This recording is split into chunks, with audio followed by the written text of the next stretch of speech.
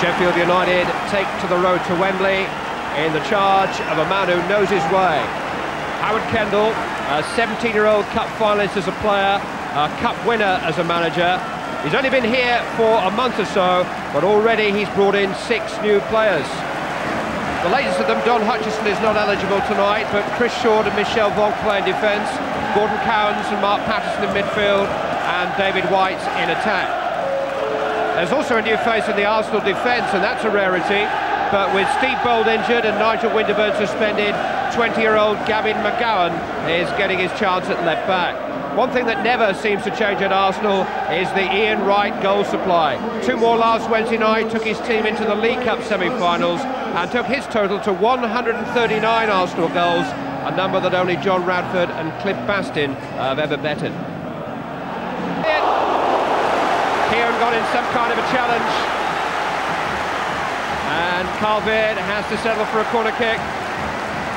What a pass from David White, though, to pick out Mitch Ward in the first place.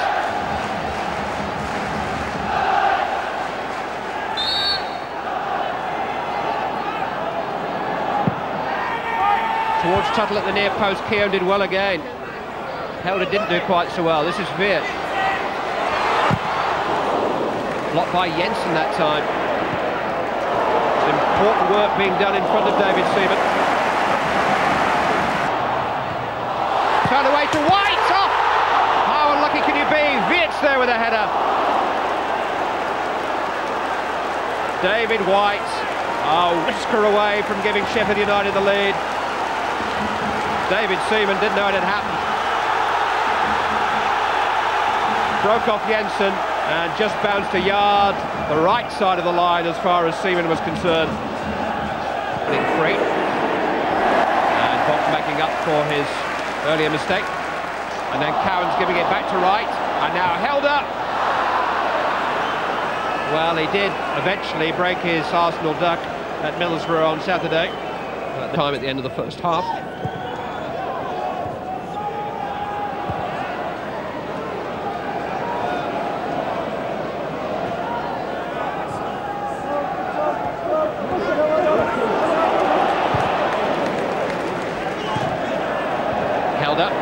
Here's Bergkamp. Going for goal. Alan Kelly hasn't had much to do. He was done well, and Mark Veart has done very well. And at last, Sheffield United take the lead.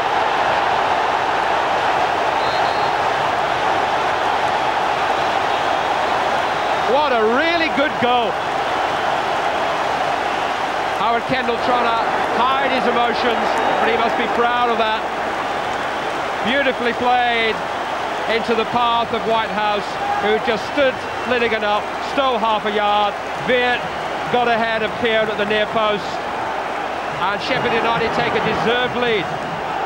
What a pass from Mark Patterson, though, to spring the Arsenal defence. And for once, the central defenders lost their man. White.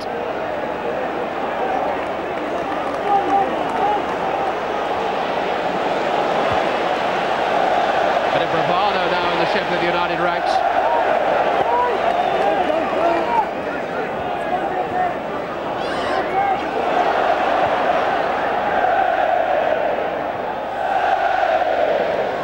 They're actually making a 1-goal lead look reasonably comfortable. Mitch Ward. Chris Short. Nice move shown about the cross. Oh, well left by Wright. This is Dennis Bergkamp. Now Paul Merson. Well, there were 3 in there. Merson couldn't pick out any of them. Tony Adams had got forward. Keown appealing for offside, but he has to deal with it.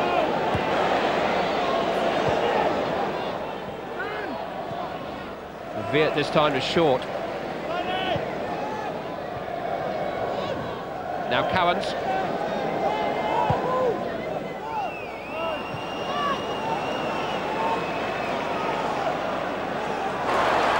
It's a corner. Well, they've been in some tight corners in the past, Arsenal, but if ever they've needed a goal from Ian Wright, it's now. Last 5 minutes.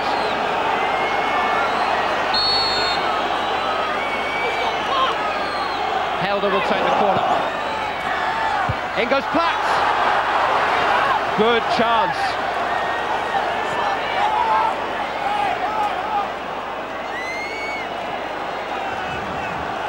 Didn't miss by much, but he wasn't far out.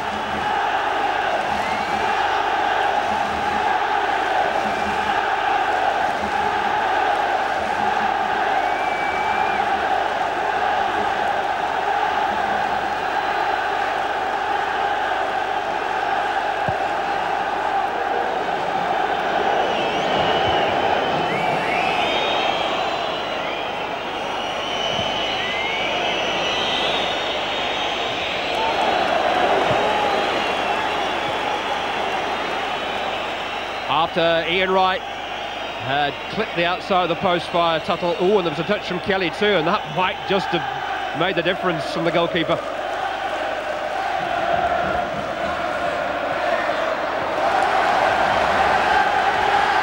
It's a bit hectic back there now, more so than at any other stage of the night. But Sheffield United, to the delight of their supporters, are hanging in.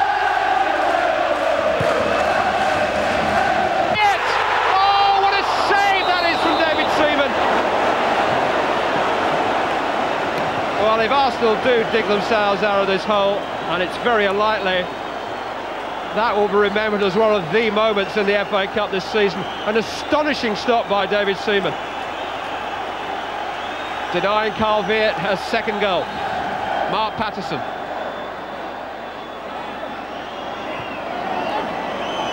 Mitch Ward. Glyn Hodges. Arsenal can't save it without the ball. Well, the third round of the FA Cup never fails to disappoint. There's always something to remember it by, and this year it's another early exit for Arsenal at the hands of struggling Sheffield United, in the masterful hands now of Howard Kendall. Wembley is still in Arsenal sights in the Coca-Cola Cup.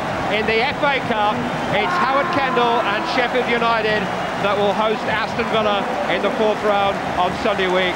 And Villa won't like what they've seen tonight one little bit.